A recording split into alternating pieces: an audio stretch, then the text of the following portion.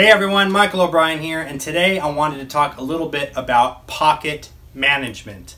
So when I say pocket management, I mean literally, I have all this magic to carry around. Where am I going to keep it? So if you're wearing a coat just like me, or a blazer or a sports coat, you have multiple pockets now. So you have 1, 2, 3, 4, 5 pockets just in your coat. Plus you have your 6, 7, your front pockets, 8, 9, your rear pockets. So that's technically 9 pockets that you have to put things in.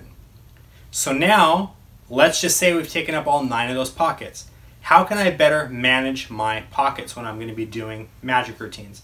Well, number one, the trick is to try to have one effect take up as little pocket space as possible.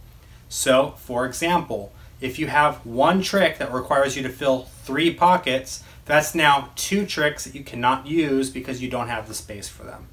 Right? Makes sense. Another thing that you need to take into consideration is how many effects can I fit in one pocket?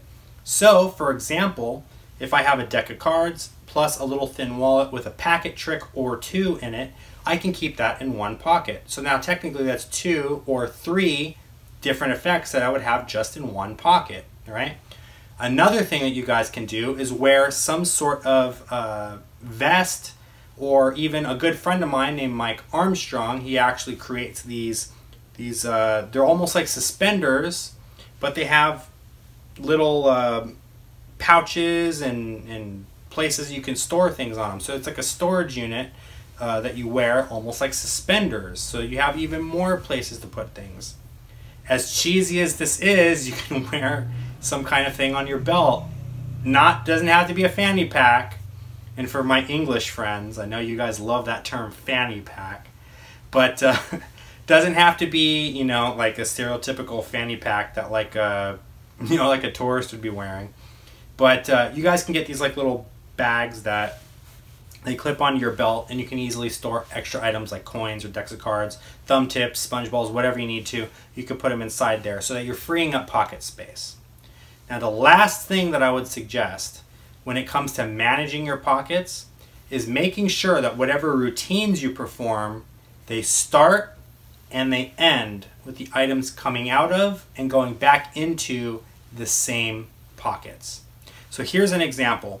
Let's just say I'm going to perform a sponge ball routine, right? And I have 2 sponge balls in the left pocket and 1 sponge ball in the right pocket. If I perform through the entire routine and at the very end, all 3 sponge balls end up in the left pocket, but I need one of them in the right pocket to steal out during the routine. What that means is after I'm done performing and in between sets, I have to reach into my pocket, take the sponge ball out, move it into this pocket. Now I know that doesn't sound like a lot of work, but let's just say you're performing 5 or 6 routines and you need to do that with like all of them. Now, in between sets, you're sitting in the corner resetting all of your pockets, and that's going to take a really long time. Plus, if you forget to reset something, you're going to be going through your routine and you're going to be reaching in your pocket to steal something like a sponge ball, and oh crap, it's not there, it's in this pocket. And now you've stopped, you've missed a beat, the misdirection might not work, people see you fishing in your pockets for something, and it just looks really suspicious, right? And the last piece of advice for you guys that I can give is when it comes to managing your pockets, the best way to free up space in your pockets is not to overload them with magic. If you're going out to do a strolling or table hopping routine, you don't need to have more than like 5 pieces of magic on you at any given time. You don't have to load up your pockets with 30,000 different tricks that you're going to perform, because you only really need to perform 4 or 5 routines throughout the evening. Now, it's nice to have extra routines just in case you want to do like an encore performance, or if a spectator's already seen something and they bring their friends over, like, hey, the magician's here, can you show them some tricks too? And you don't want to do the same set because he's already seen it, then it's okay to have a couple of extra tricks up your sleeve. But, having said that, you have 9 pockets if you're wearing a suit. You probably have 12 or 13 if you're wearing a vest underneath it. And, you know, if your shirt has a pocket, that's an extra pocket as well. You don't need to have 1 or 2 tricks in every single pocket. You don't need to be there with 15 to 20 tricks ready to go. Having 5, maybe 6 tops is all you're going to need just in case you have to do an encore performance, because realistically, if you're performing for like 8 to 10 minutes for one group, you're only really doing 3 or 4 routines for that group, and then you're going to move on to the next group and you're going to do the same 3 or 4 routines. You're just going to do that all night.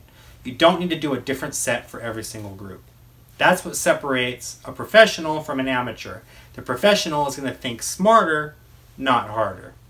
So those are some advice, some tips on how to best manage your pockets when you're performing. I hope that this was helpful for you guys. If you liked this video and you want to see more like it, please go ahead and hit the subscribe button. Don't forget to turn on notifications so that you know every time I upload a new video. If you have any questions for me, be sure to leave a comment below. If it's about this particular topic, I'll be happy to expand on it in the comment section. If you have a question about a future topic and it's not something I can answer in just a typed comment here in the comment section, I will be happy to make a video on that question and address it so that you guys get as much value out of this as possible. But anyways, thank you so much for watching, everyone, and until next time, keep practicing.